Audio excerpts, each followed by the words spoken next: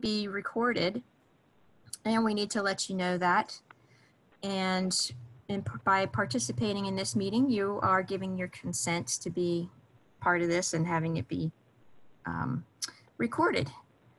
So looks like it's already recording. All right, so Ashley asked me to record. Okay, so Ashley, can we go to the next slide, please?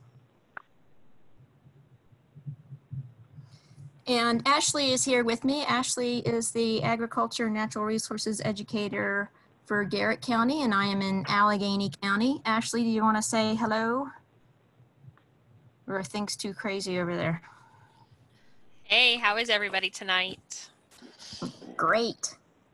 Thanks for having us, and I'm glad everyone could join us. We have a small group, so maybe we'll get a few more as these storms kind of, lay down a little bit. We'll get a few more people that decide to hop on. But I'm excited to hear what Jules has to say, and I think it's going to be a real fun class. Yeah, me too. Thanks, Ashley. So Ashley and I represent the University of Maryland, the College of Agriculture and Natural Resources. And as I said, we are natural resource educators, and we also are Master Gardener coordinators in our respective counties. I'm in Allegheny, she's in Garrett. So we manage a group of Master Gardener volunteers. Jules' presentation today is his own, and he's a guest speaker for us. So we're just really excited to have him. He's a private consulting forester, and he has 35 years of experience as a licensed forester in Maryland. And he's also a member of the Allegheny County Forestry Board.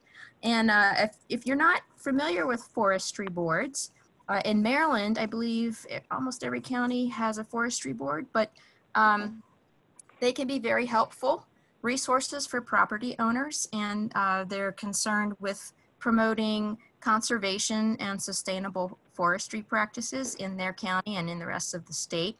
And they can be a great source of information and educational programs and other things.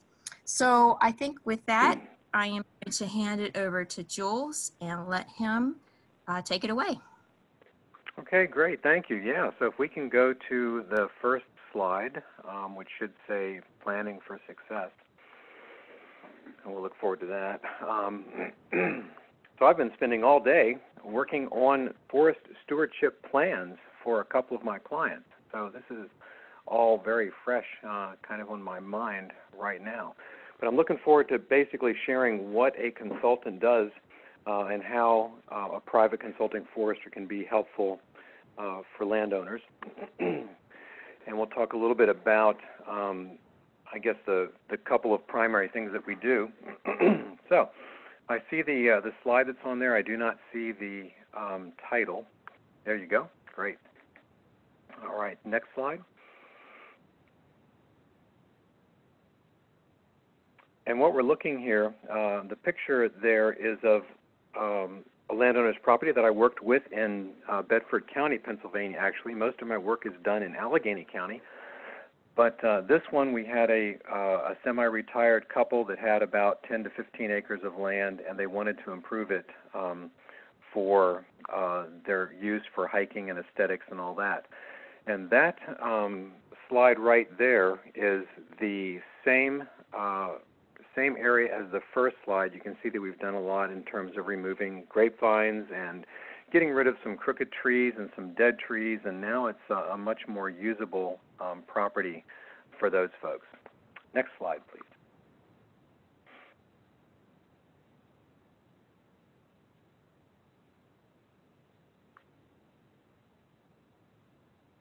Ready for the next one anytime.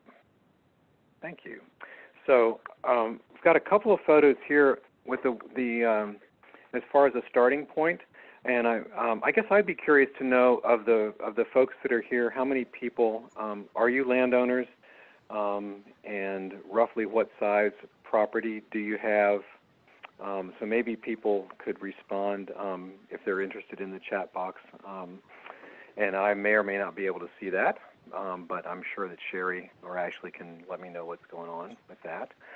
And I'd also like to know, I guess, if people have a forestry plan of some kind for their property. So while you're doing that, if you take a look at those two pictures there side by side, there's quite a bit of difference. The one on the left is a property that was purchased by somebody and the property had been heavily cut over. It had been logged, and it had not been logged very well. And that one really needed a lot of work and a lot of care to get it back into production. And as opposed to the slide on the right, you're looking at a photo of a fairly well-managed forest, and some people are fortunate enough to start with something like that, and that actually gives you a lot more potential for the future. Next slide. Hey, Jules, while we're waiting for the next slide. So one of our folks responded and says that she currently lives in Orlando, but she has 28 wooded acres in Pittsboro, North Carolina. And their plans for the property are to clear at least 10 acres for pasture, but they want a buffer around the property. And it is divided by a private road with 6 acres on one side, and that's where the house will be. And there's a nice creek there. And then on the far side where the pasture will be is a seasonal stream. She says, we found several stands of wild blackberries and tons of blueberries as well. She wants to keep the smaller parcel more rustic, and they want a walking trail around the entire property. All right, that sounds like a great plan. That sounds very workable also. One of the things that consultants do, it's kind of like our job to listen to you and what you're looking to do, kind of what your goals are, and then we evaluate the resource that you have and try to match the potential of that resource with your goals and come up with an idea that would help you reach those goals as soon as possible. But that sounds very workable. Okay, our next picture here, and I'm going to try to also catch up with mine on my photo. But the next picture here is of an area taken many years ago. This is in Allegheny County, Maryland. And the purpose of having this old photograph in front of you, you can see the red outlined parcel of property that looks like, as it says, the word woods on it.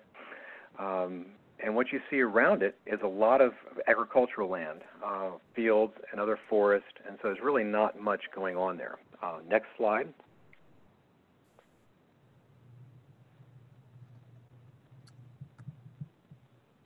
Because I want to compare what you see with the older photo with a slide that shows a little bit more of what it looks like today, because the challenges for managing that particular piece of property have changed. So this is more like it looks now, and you can see where the black line is the same parcel of property, and the red dotted line is now the only access, or the only good access into that parcel. And it goes through a rather high-end subdivision, and also the neighbors include other houses that have moved in and an elementary school. And so the challenge for that particular piece of property with those landowners, they wanted to do a partial harvest, and that required having logging trucks go right through the residential area. And so that had the potential to raise a lot of questions. It had the potential to raise some resistance to what they wanted to do. And so you just have to be aware of what you're up against. In that particular case, we met with several of the landowners in that subdivision and talked about what we were going to do and why we were going to do it, and everything ultimately turned out just fine. Communication is often the key with your neighbors when you're doing something. Next slide. Hey, Jules. Yes. We got a response from another participant, and he says that he has 52 acres in Cecil County. They want hardwood trees, trails, and native trees and plants for wildlife. Okay, yeah. When you get to a parcel of that size, there are a lot of possibilities, and that also sounds like a doable kind of thing there. Yeah, and again, it sounds like the folks that are on right now do have some particular goals in mind, and that's really good. As I'll talk a little bit later, I have had some folks that did not have any particular goals in mind when they started, and we'll go over that too. But I guess you just have to know what to expect, and that's where the consultant can help you say, is this going to work or not? The slide that you see right now is one of my favorite photographs. And that is only in here to point out the fact that there's a lot going on the forest floor that we may or may not always see.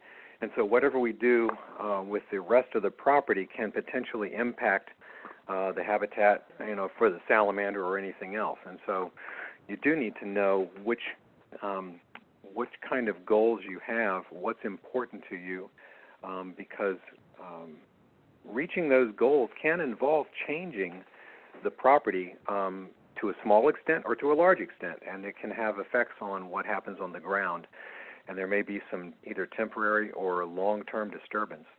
It also points out that with many plans we will work with the landowners to identify what are called special sites, and that can be a wide range of things, but it's something that's special to you that maybe you want to avoid disturbing, and so that should be noted if you're working with a consultant as well. Tell them, that you don't want a particular area bothered by whatever the activity might be. Next slide, please.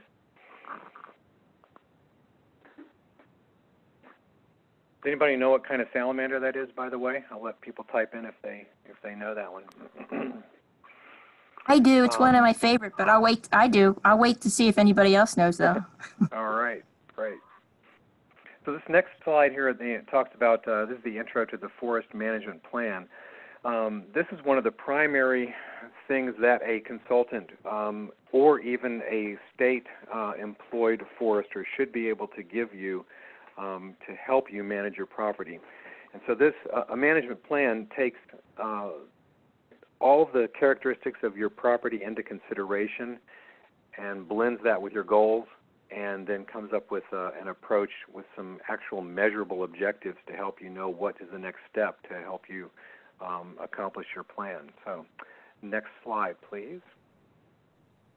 Hey, Jules, we don't have any guesses, so are you going to tell us?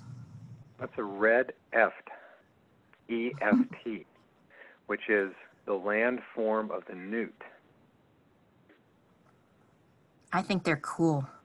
They are cool. Yeah, you wouldn't think they're the same creature, but they are. So this is a picture of a plan that I did. Kind of gives you some idea that inside that plan you will have a map of the property, and you will have several pages of descriptions of what's going on in that particular unit. And we like to take a lot of photographs when we do plans so that people know what we're talking about. We'll often refer to the photographs in the text. Makes it a little bit easier to understand. So I'm not going to read all of the text there, but you can see what a typical plan would include. And it can be it can be pretty comprehensive, and there are a lot of great resources on the internet that we tap into as well when we're writing plans, including the county soil surveys, wildlife that's in the region. Most counties and states have some sort of database now of sensitive species that they're concerned about, which would be like rare, threatened, and endangered things. They will have maps of areas such as riparian, that's a waterway, a creekside area that they might want to be protecting. And so there are a lot of things that can be incorporated into your plan to help you better understand your property. Next, please. I can see it's going to be easy to burn an hour, isn't it, Sherry, with me talking, because I can talk Yes, forever. yes. All right, so here we go. It says, how do I proceed? And so you need to find out what you want from your property. And that may vary if it's a property that you're living on or whether it's a property that you only visit from time to time. But what are your interests, hopes, and goals? And as we've already heard tonight, some folks have that, have a great start on that. And then you need to investigate the property's potential, and that's where the consultant can come in. We would provide an evaluation of the property. But critical to making something happen is the next little section there called Analyzing Your Resources. And you need to think about how much time do you have to put into this, to making your property what you want it to be. What kind of skills do you have? Is there available money or other resources that you can put toward it? And what contacts do you have with people that might be helpful in terms of either paid labor or volunteers? And so then we merge all of that together and get to work. So next slide. This slide is here to warn you if you don't like snakes, you might want to close your eyes and your ears for a minute or two, because the next slide has a photo. So go ahead and go to that one. Anybody know what that snake is? Should be pretty well known. East Coast. I'll let you guys guess or tell me what it is. But these are the pitfalls to avoid when you're working with your forested property. And I think the first one I put, because I'm pushing the idea of a plan, is not having a plan. Second thing is not knowing your boundaries. It's really important to know where your property lines are and try not to take that for granted. Yes, it is a timber rattler. That's right.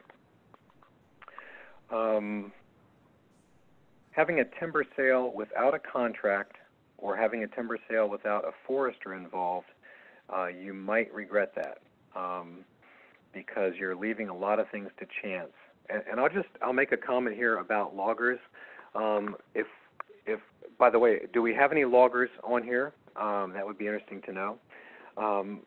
Loggers are often, those are the folks that will come into a forested property and cut the trees down if it's necessary, and if you need some income or if you're trying to accomplish a certain goal like making things better for wildlife. Typically you would need a logger to do a commercial sale. And the thing to point out is that there are a lot of things we cannot do without loggers, but you need to have a good logger on your property, somebody that is technically good in the forest, who's careful around your trees, as well as having someone who is ethical, who will abide by the contract that you have, and who will pay you what you're owed. Yeah, so there's a comment, had 4 logging companies that wanted the timber, but I like the big trees. Yeah. And often I will say that the loggers are in the business for making money. Without them, we wouldn't get a lot of things done. But loggers, by and large, the majority of them are not foresters. Their job is not to know what is the best for the long-term sustainability of the forest. Their job is getting a product to market, and we need them, but you also need the advice of a forester or a land manager so that you come out with something that you're happy with. The last pitfall is ignoring any tax considerations. And that's a whole topic by itself, but a brief one is if you sell timber and you don't use a particular form called Form T, stands for timber, to report your sale proceeds to the government, then you will be taxed at the regular capital gains rate. And so what you want to do is use the Form T, and that'll give you'll wind up paying less tax. That's just a very brief. There's a lot more to it than that, but that's a tip right there. And finally, in Maryland, if you have 5 acres or more of forest land, you can register that property with the tax office after you have a plan, and you can get a tax deduction for having that property listed. So next slide, please.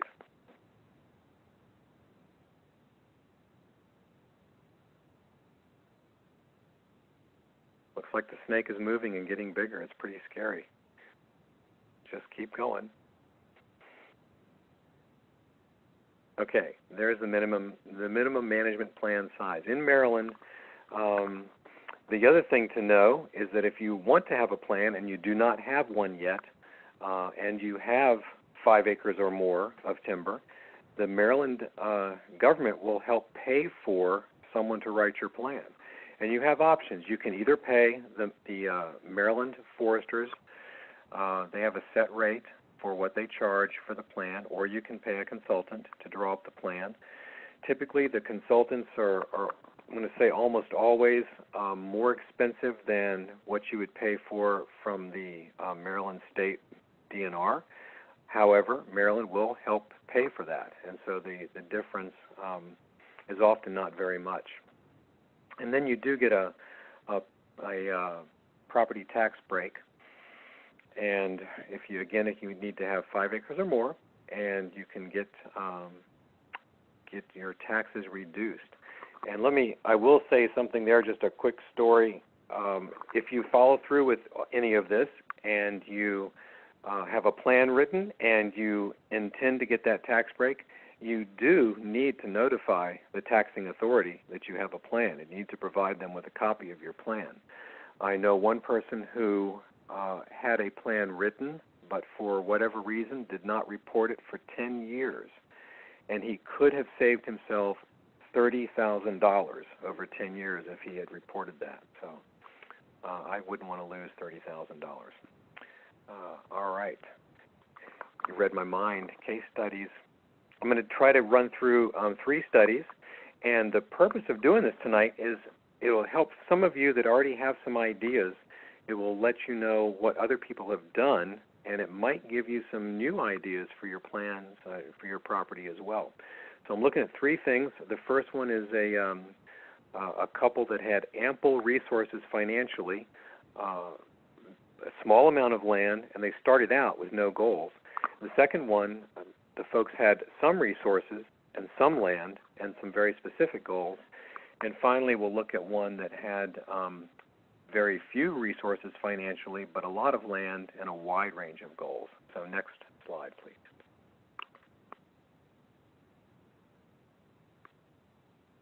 So what we're looking at here is it's a property in a residential area. The outlined area in blue is essentially their backyard, and it was about a half an acre. And when they first came to me, they really did not have any goals for this property.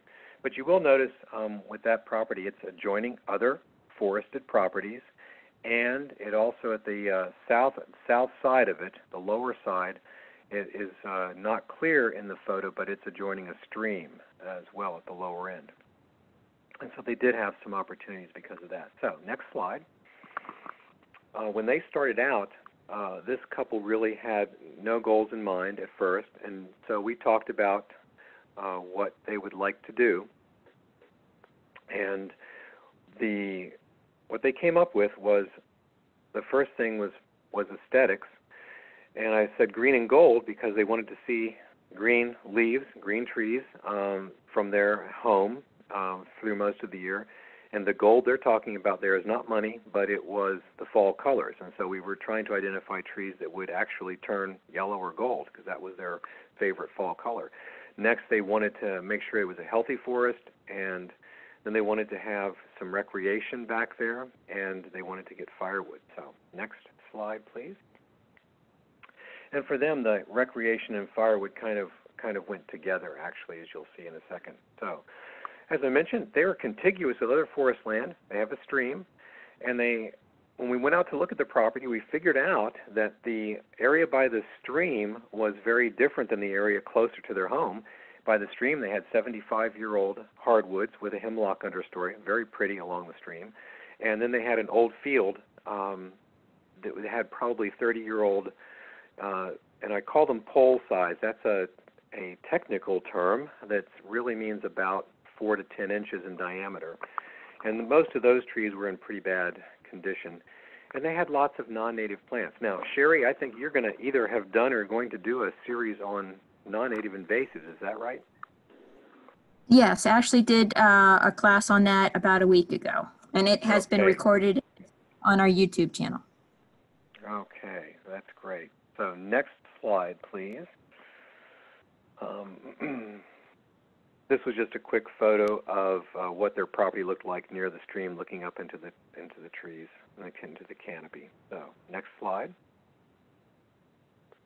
the surprising thing that we learned was even though they just had a half an acre, they had all of these species of trees.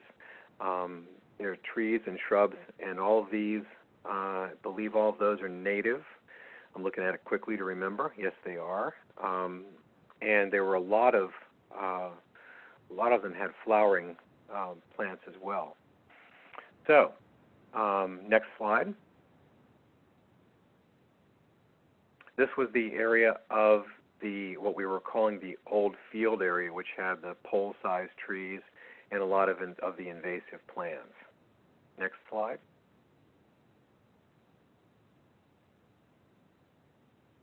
So these were some of the plants that they had.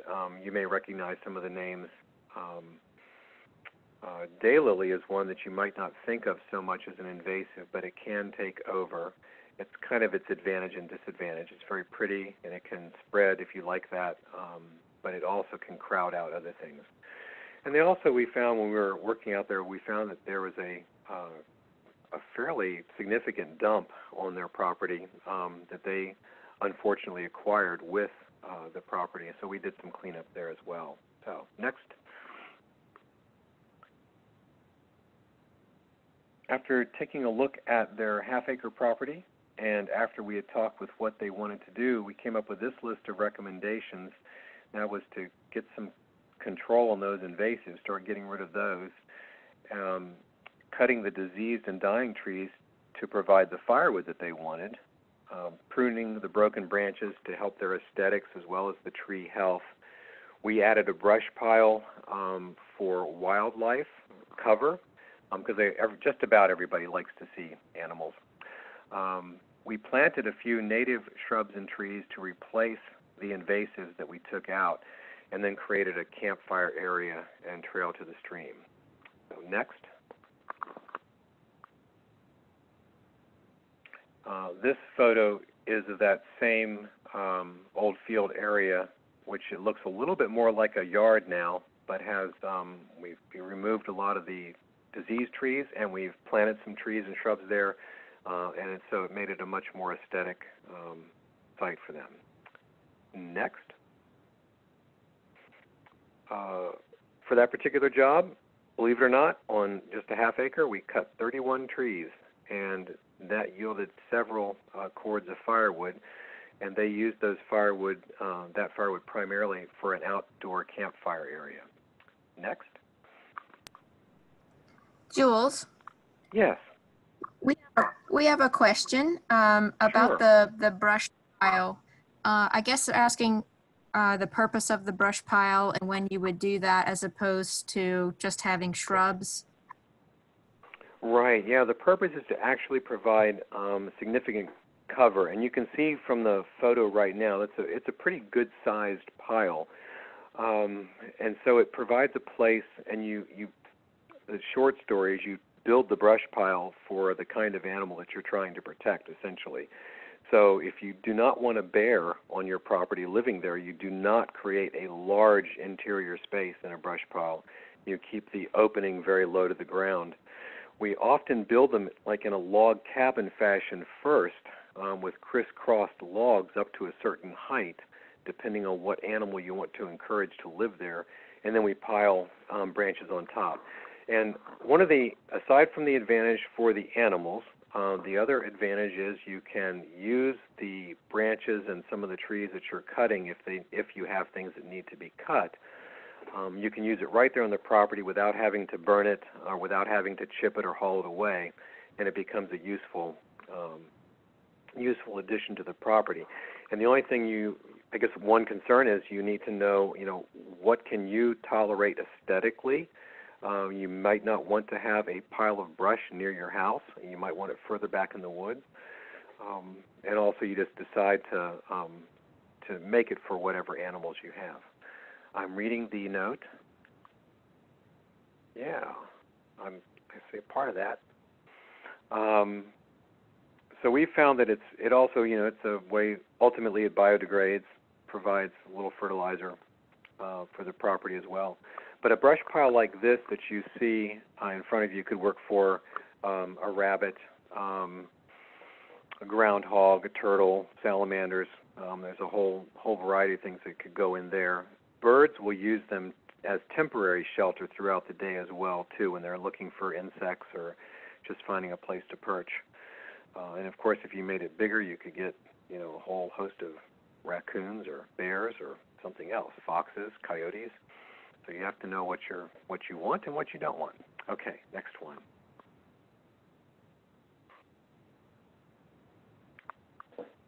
Yeah, I'm going to keep moving here pretty quickly. This is go ahead and scroll through those. You should see some, with your next slides, you should see some different invasive species photos popping up. We will show, let's see, I think it's a bush honeysuckle. It's probably on the upper left. To the right would be mile-a-minute vine. That's a nasty one. The bottom right should be autumn olive.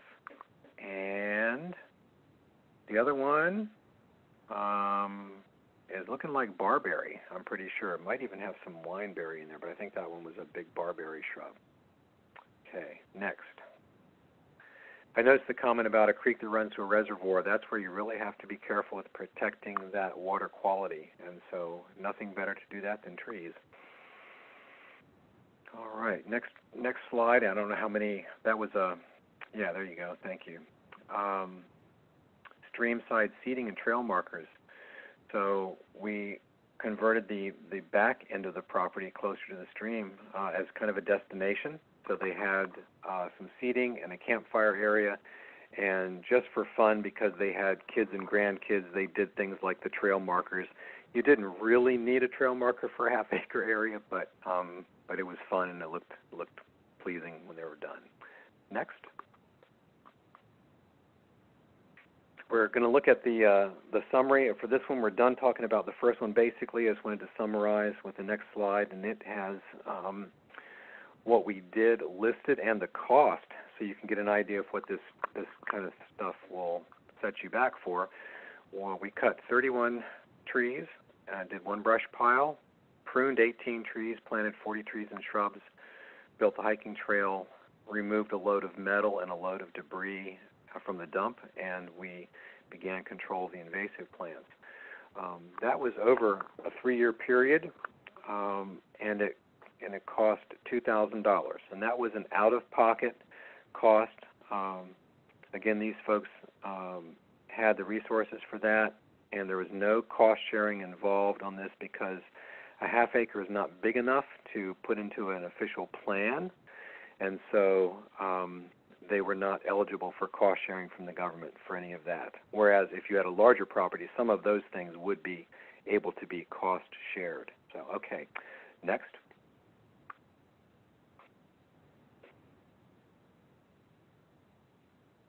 The next slide is a picture of who showed up once we finished everything. So if you build it, they will come. That fellow right there did take advantage of the brush pile. Next.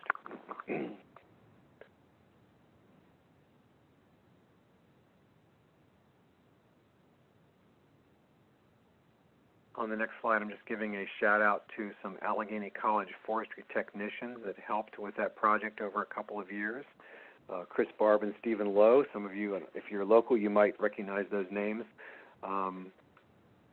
You can start going for the next slide, and I'll just say that if you know someone who wants a career in forestry, they should consider Allegheny College for the forestry technician program as a starting point. Yeah, so with these next slides here, what are your goals? Yeah, you can scroll down through there. It might be firewood, and that shows a lot of firewood as a result of a thinning that we'll talk about. Yeah, just keep scrolling on. Just go ahead next for the next 4 of them. Aesthetics, you might have flowers on your property that you want to enhance or highlight. You might want a hiking trail. And then there's a really large brush pile for wildlife that would service everything from a turtle to a bear. And that particular bear chased me through the woods for over a mile one day. That was an interesting experience. Next. That's a story for another time. the final slide there on what your goals might be, they might include timber sales. And yes, the bear really chased me for a mile. But he wasn't after me, or he would have killed me, I think. So he was just curious. So this photo is of a what we call a log landing, which is the place where the loggers would drag the trees that they've cut from the forest down to a spot where they can be loaded on the truck. And this shows several different products all in one photo. If you can go back to that photo with the log landing, this particular company is sadly no longer in business for a variety of reasons, but not because they were bad. Perhaps even more because they were so good at what they did. They probably spent too much time taking care of things. But the truck there is loaded with pulpwood, which is the term we use for trees that go to the paper mill. The ones that are stacked perpendicular, like the log with the hole in the base of it, those are going to be used for railroad ties in this particular job.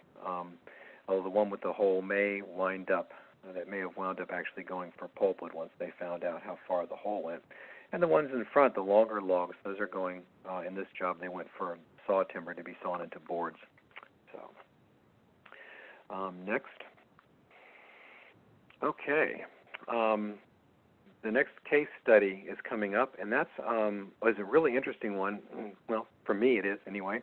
This was a couple that had about 10 to 15 acres of property, and their goals were, they had their goals in mind when they called. They wanted income, which is the other green and gold, I call it. They wanted recreation, variety. He was a hunter, so he wanted to improve the habitat for deer, specifically for white-tailed deer hunting. They also liked to do hiking on the property, and they wanted an ATV trail. They wanted to put in a future house site, and they needed firewood. Next slide, please.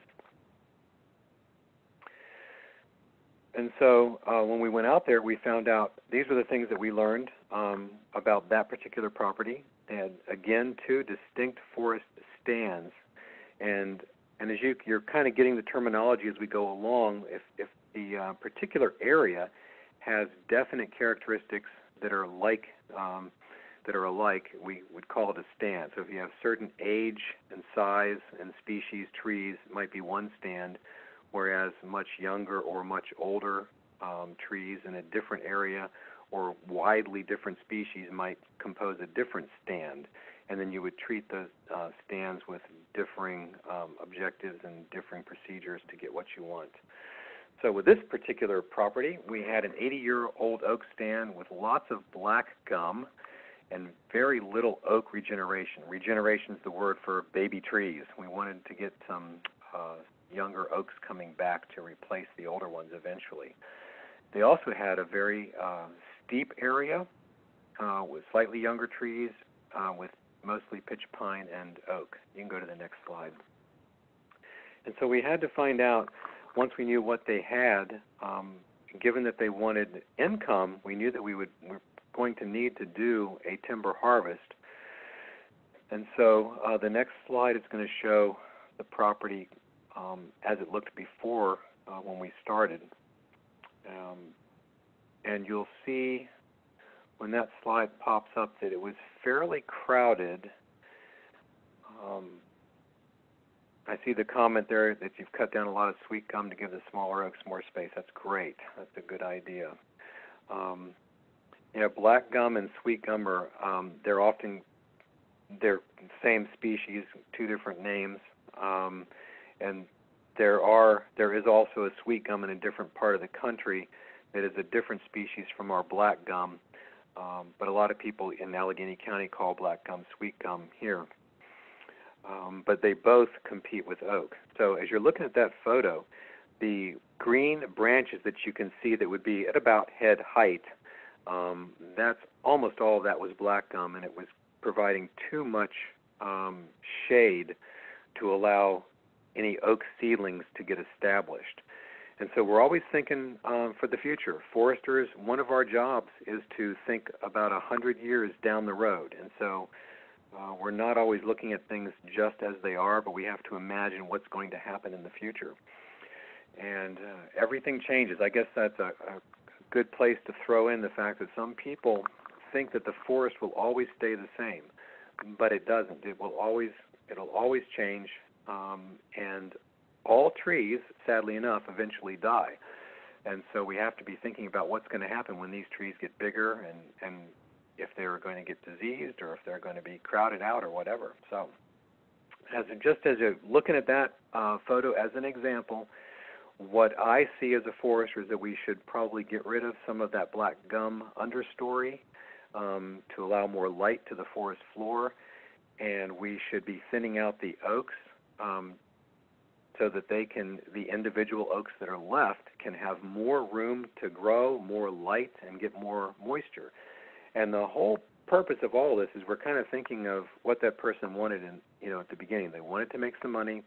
They wanted to have a better wildlife area for recreation. And if the oaks are thinned out, then the individual oaks that are left are going to be ultimately producing more acorns for the deer and for the turkey and the squirrel. So those were some of the things that we were looking at. You can go to the next slide. And I'm also thinking of the recreation. The black gum was pretty hard to walk through. In some places it was really thick and you couldn't see through it either to hike or to hunt. Okay, so this is the rest of the property. Very steep, very rocky, obviously. The trees were generally smaller in diameter because the soil wasn't as deep. And so for a lot of reasons, including the fact that it would be very difficult to get equipment in there, plus it would be very damaging to an easily erodible soil, we decided to leave that back section that was steep alone. So next slide, please. The next slide just talks about our recommendations. We told the landowners that the best thing to do in this case would be a crop tree release along with understory removal. And so what that means is a crop tree is what you're picking out. Those are the trees that you choose to be the ultimate crop for you. So we wanted to keep oaks and hickories for their wildlife benefit and for the hunting, and also for increased future value if they wanted to do another sale down the road. So we picked the trees that were competing with those good crop trees, and we chose those to be cut at the first harvest. And we also said no cut on the slope. So next slide, please. Now with the next slide, you will see we encountered some problems. Because it was a small acreage, there were initially no loggers interested. There was just not enough value. Also because we were removing mostly pulpwood. Back in the day when the paper mill was still open, pulpwood is not a high-value product. And the black gum understory. What I mean by highly visible area is we were right next to a road. And so if we were to simply cut those black gums down and leave them on the ground, it would have been a mess, and I don't think the neighbors would have appreciated it. And finally, the deed covenant for the property said you cannot do a clear cut, which is removing all the trees at the same time. Now that wouldn't have been something we would have done in this particular case. However, we did need to keep that in mind, that we would never be clear cutting. So you can go to the next slide. Also, you see there I mentioned that the black gum understory, if we simply cut it, because we're talking really small black gums, like 1 inch, 2 inches, 3 inches. If we had cut them and just left them on the ground, it would have been hard to hike and use an ATV as well. So how do we solve all those problems? Well, there was an adjoining neighbor who also had a forestry plan and had similar timber, and we wanted to find out if he was interested in selling his timber at the same time, and he was.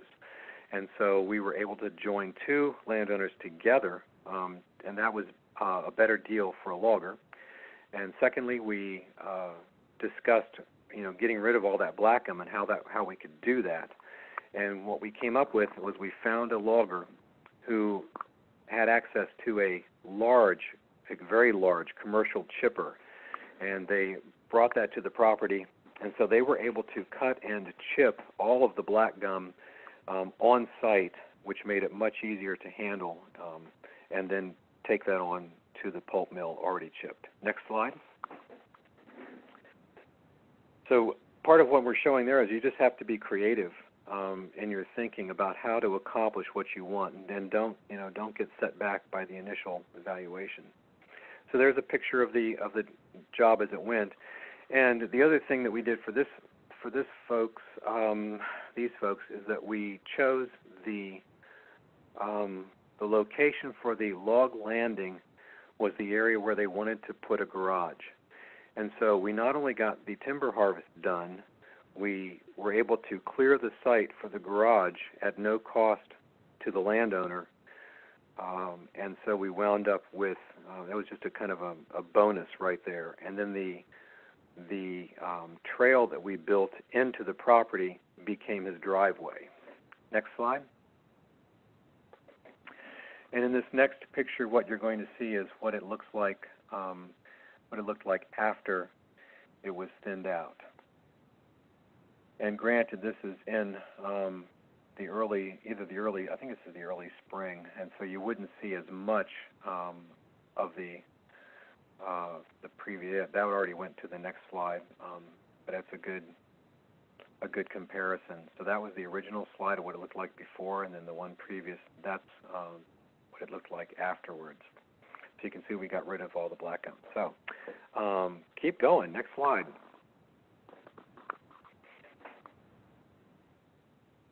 We're going to show you some other creative things. So back to what are your goals? How will you achieve them? Thinking about when you get your plan, one of the things that will be in your plan is a section toward the end that would be the recommendations. And that is the steps that you would be taking to achieve those goals and help you get your property looking the way you want it. And so you have to consider then, how are we going to do that? Are you physically able to do all the work? Perhaps on a small area you are, but if you have 50 acres or 100 acres or 500 acres, you probably in this lifetime won't be able to do everything that would be needed to make it the way you want. So you may need to look at contract labor or volunteer labor.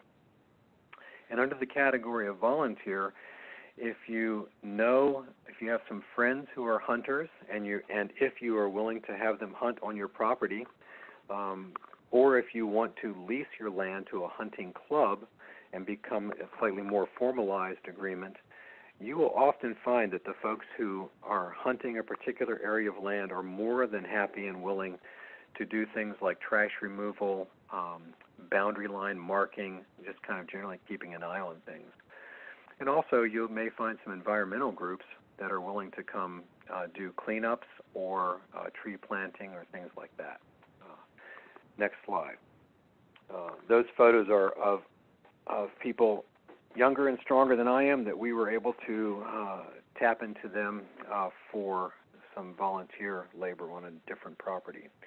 So this is the final study. We have a large property with fewer resources, and hopefully this will give you some ideas for your property, especially if you have like 50 acres or more. And then we get to talk about some resources such as the cost-sharing programs. So next slide. The one property where many of the photos are coming from, but not all, was a nonprofit corporation that had very little resources. And so they relied heavily in the initial years on volunteer labor and also some cost sharing from the government. So you can go to the next slide. Maybe it's just acting up.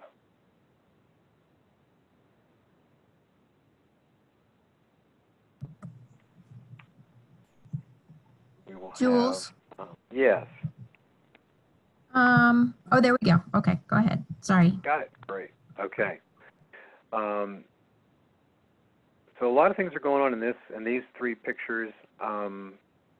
Timber stand improvement is something that is often recommended in a plan, and it basically is what you do before you have a commercial sale. And so you typically either do this work yourself or you might hire someone. Usually what that means is you're looking at an out-of-pocket expense of some kind or another, but the point is to make your property better for the future. You will typically see some benefits in the short term as well as better growth on your trees for the long term. So the upper left picture with the young man in the snow and a pair of lopping shears, he's cutting grapevines. And if anybody knows who that is, you can type that in. He won't mind the attention. It's not me. And I might even tell you who it is, but you'd have to be local to know, probably. He's a fellow that worked with me for many years. Great guy. He's cutting grapevines from trees because grapevines, they're good and bad. The good part is they're great for wildlife, especially turkey, other birds, because they produce fruit that the birds love. And small mammals, mice, other animals will eat the grapes as well. But they're really bad for trees because several things. When a grapevine reaches the top of a tree, it spreads out the vines, and the leaves of the grapevine plant itself can shade out the leaves of the tree. Further, the grapevine can act as kind of an anchor, so in a high wind, the tree may want to sway in one direction, and the grapevine stops it and snaps the top of the tree out. And some of you have probably seen the results of that. So we typically want to keep a few grapevines per acre in low-quality trees for the sake of wildlife. But in this particular stand of trees, there were grapevines everywhere. We cut thousands of them out of that area.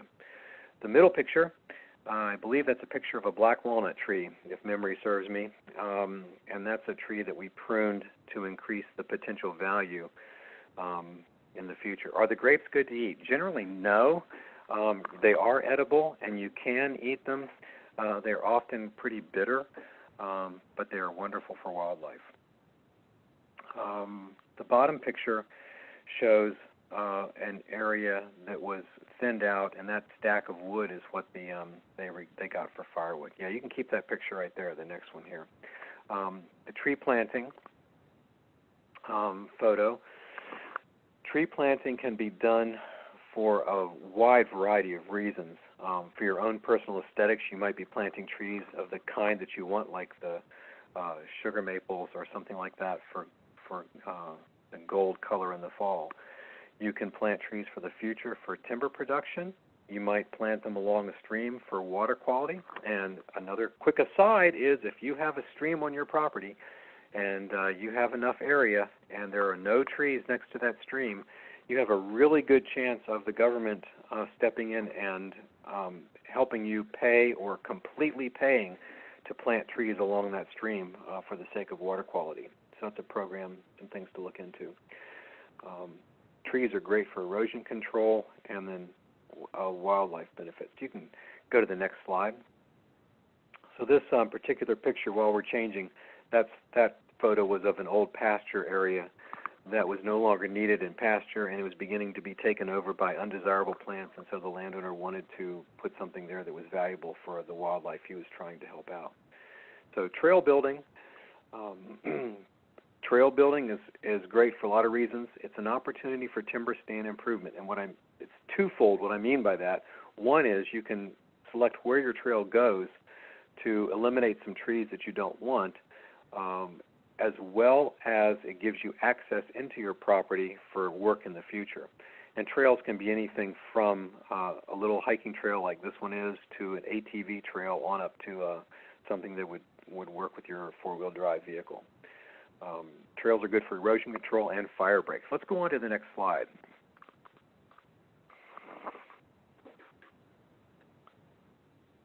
And that trail that you see in the photo, that one was done to replace another trail that was eroding away.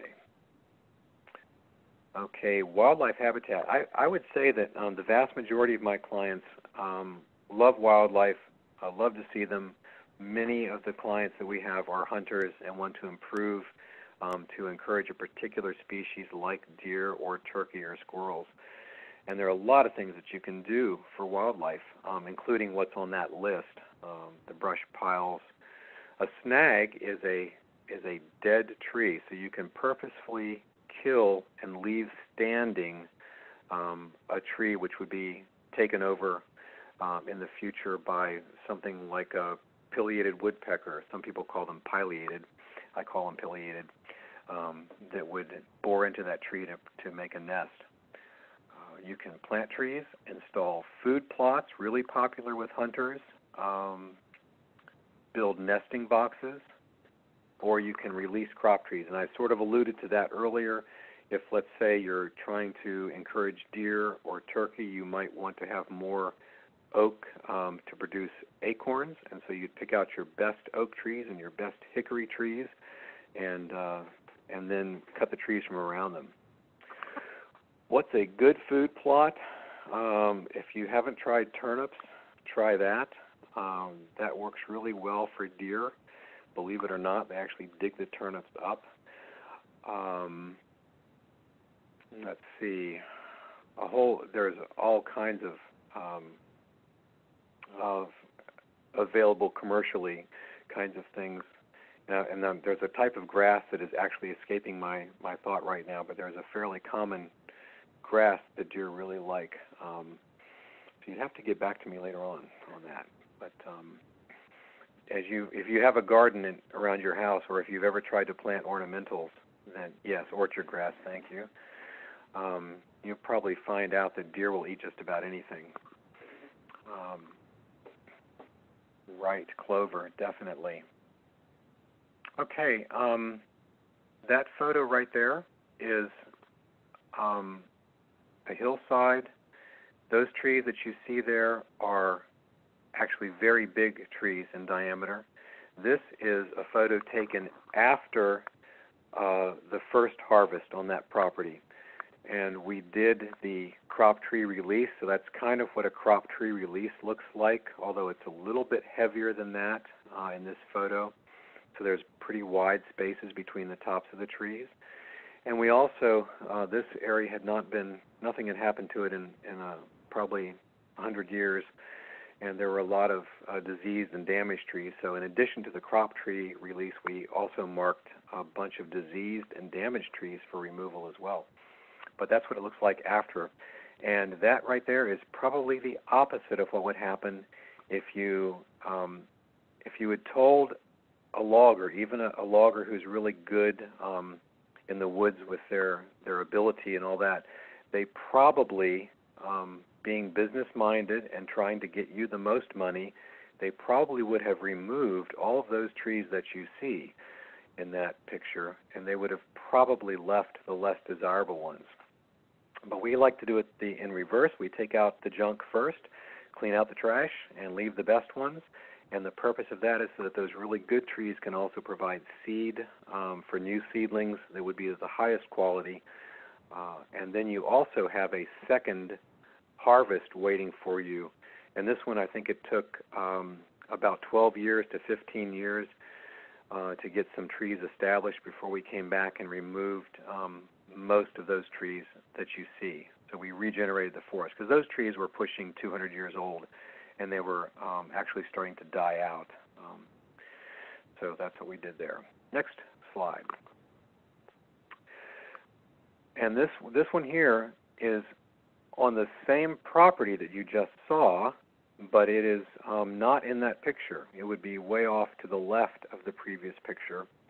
And it was a different stand. And so like I mentioned before, you have different stands and you do different things. And this one is in a small sugar maple stand. Just waiting on that next picture. There you go. And so we marked in blue ribbon, we marked the sugar maples and some other desirable trees to keep, and then came in and cut everything else away from those. And the trees that were cut became firewood. So, next. So different stand, different procedure. This next picture, you're going to see a wetland area that was created. It's an area of several ponds, and these are shallow ponds where we did the ponds, and we planted a variety of plants that were good to feed ducks because the person wanted to have ducks, and so obviously we have duck houses that are all ready for occupancy too. Next. And the next slide is a, a picture of some of the one of the plants that we planted there for aesthetics as well as for the wildlife. It's a picture of a flower, and as soon as you get to that one, you can go to the next one.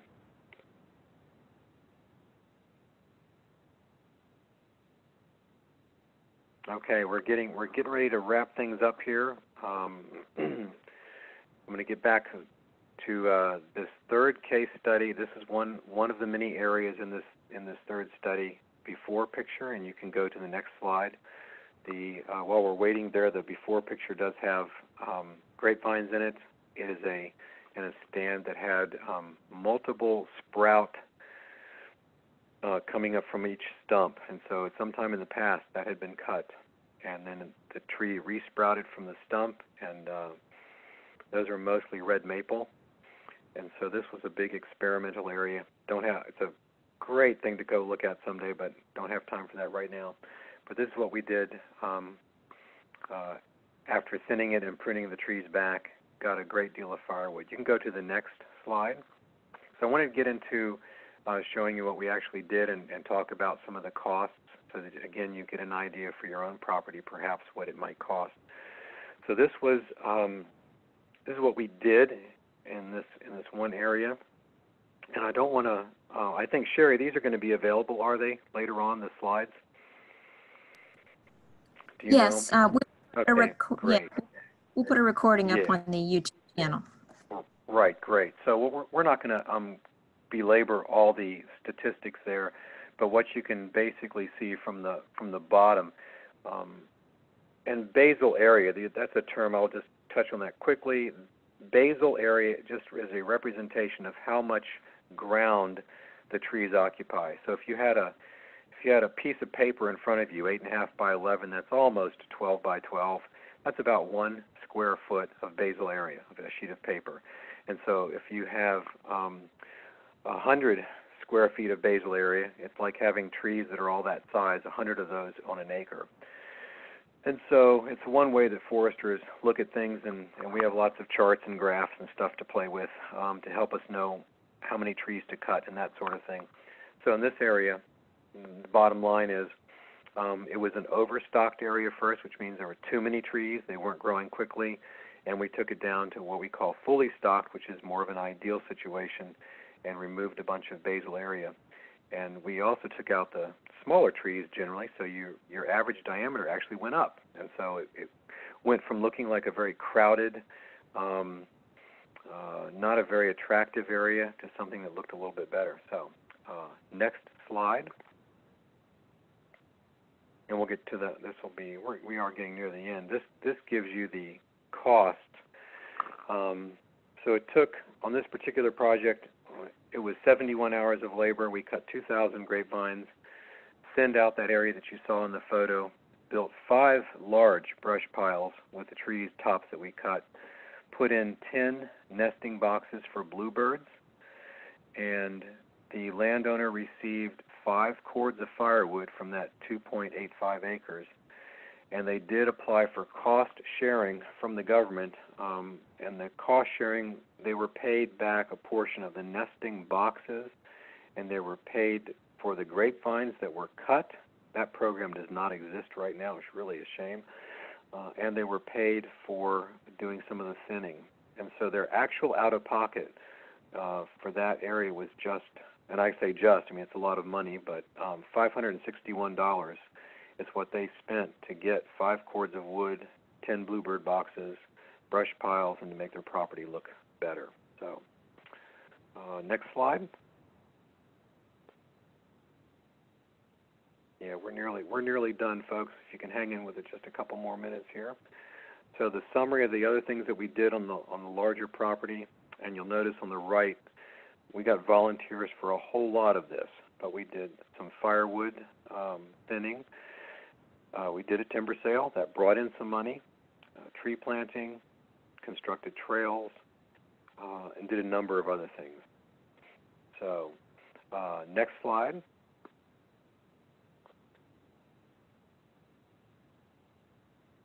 And the next slide you're going to see is a picture of an old, dead, giant tree that's hollow.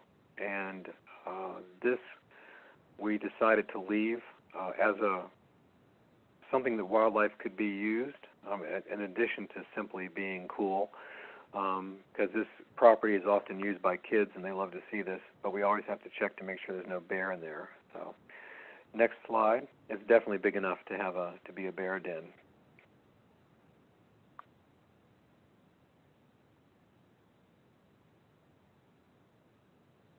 And by the way, we could have taken that old dead tree and we could have cut it up for firewood, but we decided just to leave it. So, another look at the forest floor on the way out. And this time you've got a baby turtle among the moss and everything else. It's just another reminder you have to be careful with what you're doing. A lot of things that live in the forest that we have to be aware of. Next slide.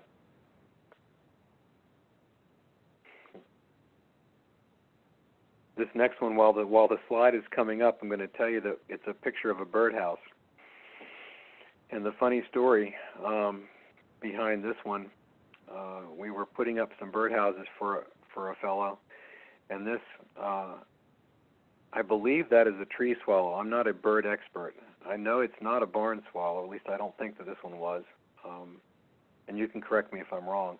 But while we were putting this house up, we weren't even finished with the installation of the house, and this swallow started to fly around and actually landed on the house before we were even done attaching it. And so it was like the vacancy sign was up and the bird flew in and took it. So next slide, and I think we're done at the next one.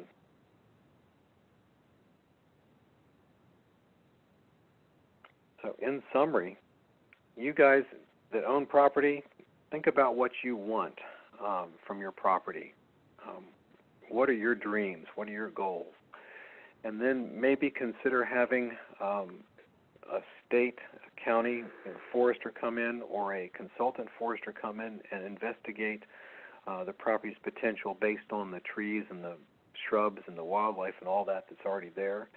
Have them help you analyze those resources and merge all that into a plan. And when you get your plan, remember, you'll get the tax break if you're in Maryland, and then you'll get a list of recommendations, and then you go to work and enjoy. So that is my presentation for tonight, to give folks an introduction to the kinds of things that a consultant would do and the kind of opportunities that are out there. And if we have any questions, if anybody's still on, wants to ask anything, go right ahead. Yeah, that was awesome, Jules. Thank you so much. I learned a lot, and you did an awesome job of presenting that information.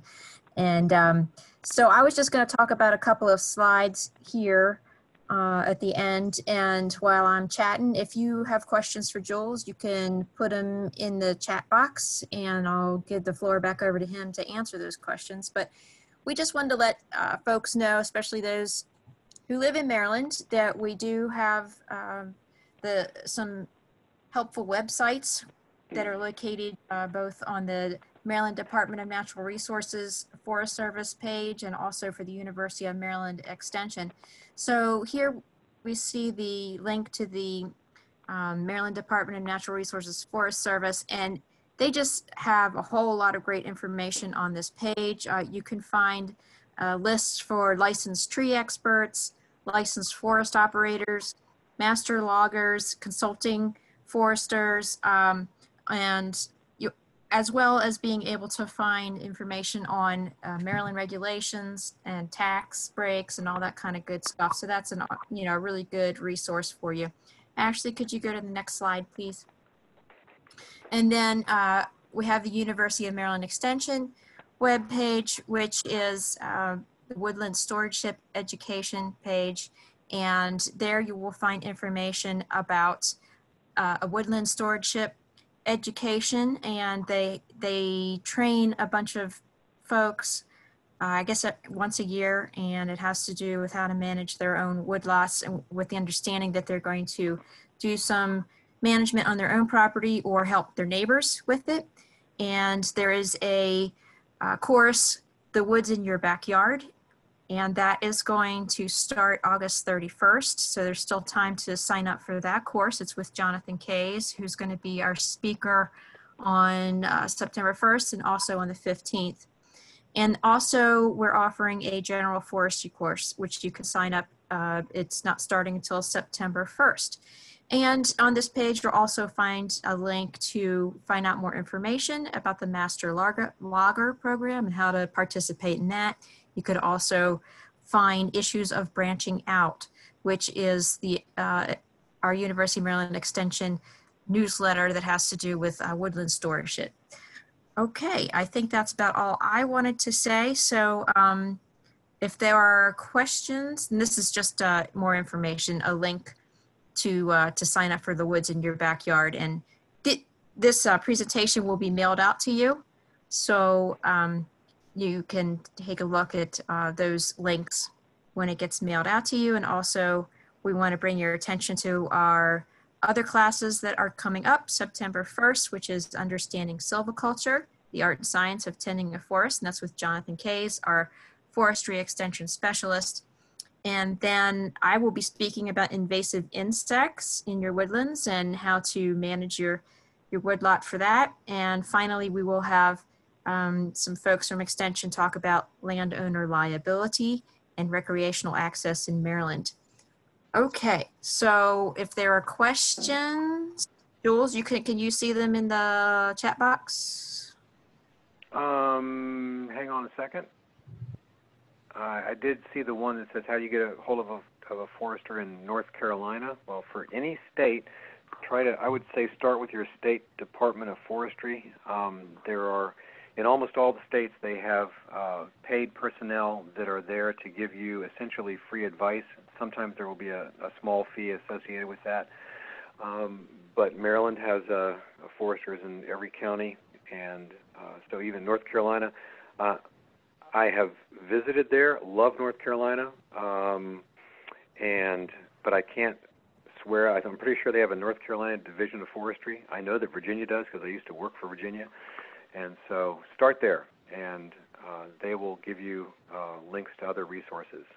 And today it's great with being online and the internet. You can Google just about anything and come up with the answers to things like that. So, yeah, what other questions? I'm not Very finding true. any.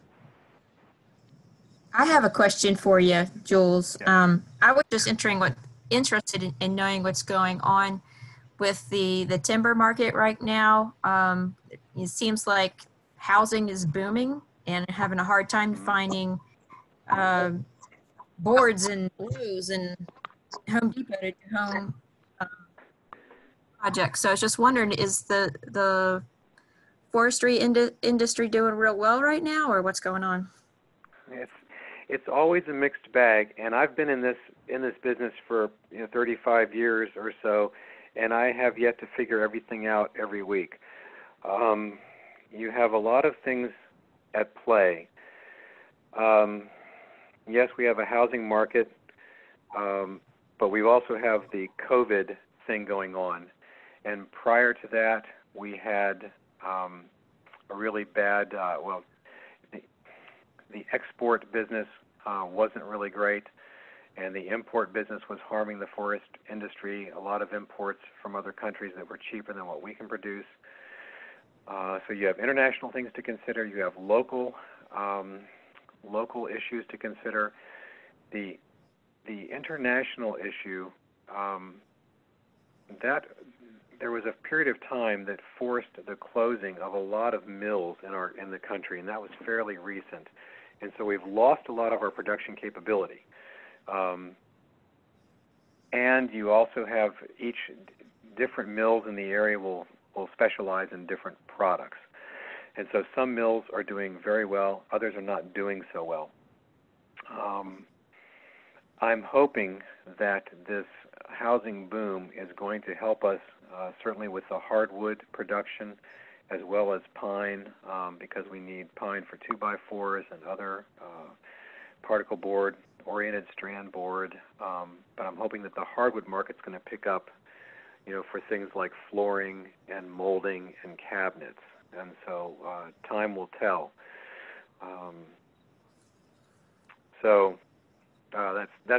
It's not really an answer, but there's just so many factors that are happening all the time.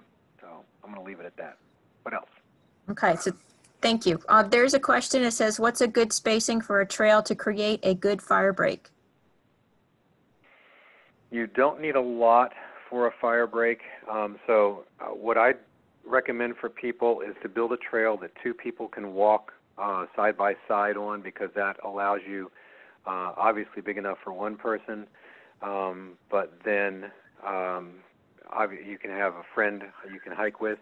When you're talking about a fire break, and I've fought a lot of fires in my life when I worked with Virginia Division of Forestry, and you do not need more than about a foot for a fire break to get started, because you're almost always going to be using a backfire.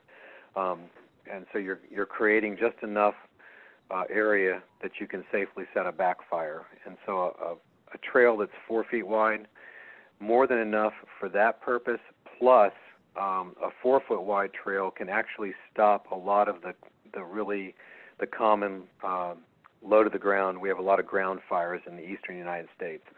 And if they're not, if it's not a horrible fire situation, a small ground fire would hit a 4 foot wide trail and just burn itself out. Not at all the case in California. Totally different animal out there. Is there an approximate price range that private foresters charge to create a management plan? The one answer to that question is yes. The state of Maryland, let's go with what I know in Maryland, you can get cost sharing to help pay for that. And the state of Maryland goes by a formula that allows $10 per acre for your property, and plus $400. So if you had a 10-acre property, they're assuming you're going to spend only $500 to have that plan written. Speaking for myself, I can't do it for that price, and so we charge more than that. And then Maryland would pay back 65% of that formula. So, and if I did the math really quickly here, 65% of $500, you'd get back $325 if you did a 10-acre plan, and my fee would be more than $500. I will say that there are foresters in the region that would charge $2,500 for a plan. And some of them will do plans for less if they think that there is a timber sale on the horizon where they can make more money by doing a timber sale. Okay. And if you go with Maryland, the Maryland foresters have a set fee that goes according to the number of acres. So, and by the way, Maryland only does plans 10 acres and larger, which leaves the niche for me, 5 acres to 10 acres. Maryland won't do, and so I can do a lot of those. But for a 10-acre to a 25-acre plan, Maryland would charge you $200. So that would be your final price. But they're in competition with me, so I don't love that aspect of it. Right. I do have a question for you, and there's one other in the chat, but I was wondering, what are the most valuable timber species right now? High quality white oak is doing well, and that's probably related not only to the aspects of flooring, but because of the bourbon industry. White oak is used for bourbon barrels and whiskey barrels, and there is a huge demand for whiskey right now, which may or may not be related to COVID, but it's been going on for about a year, and the projection is for the future there's going to be demand for white oak in our lifetime, and that was compounded by one of the largest manufacturers had a fire and lost all of their barrels. And Oh my goodness. so white oak is valuable. Black walnut is always consistent. And we price things by the board foot, which is a piece of lumber 12 inches by 12 inches by 1 inch thick, a board foot. And you can always get, historically, these are generalizations, but historically always 50 cents a foot for black walnut. So that's $500 per 1,000 board feet. And recently it's been up more like $800 to $1,000. And so that's a good price. Trees have different qualities. The individual tree can be of different quality. And so you're looking for a tall, straight, symmetrical tree with no branches, large diameter around it, of a high-value species like white oak or black walnut. Sugar maple has always been pretty high as well.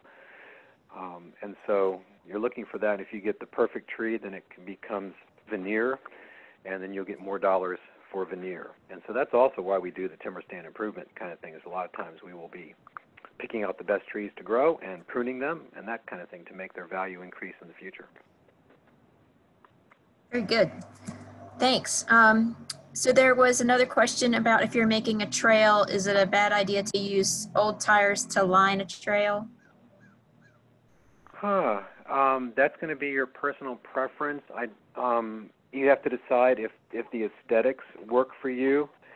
The tires will last just about forever, and they generally, my understanding of that situation is that it does not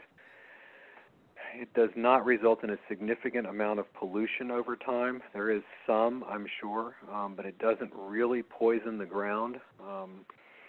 That's what I've been told. And so it's not really harmful. It just might not be as aesthetic as you want. The flip side of that is that it does last nearly forever. And so you're not having to replace the side of your trail that you would if you used trees for a liner of some kind.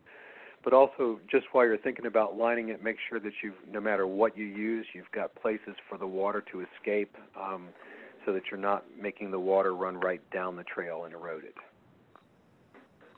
Yeah. Very good. Well, I think that's all for the questions. So all right. I guess we'll bring it to a close, and I just really appreciate you coming on and sharing all your wealth of knowledge with us, Jules. And my pleasure. Yeah. Everyone, thank you everyone for joining us, and have a good evening. Yes. Thank you, Sherry and Ashley.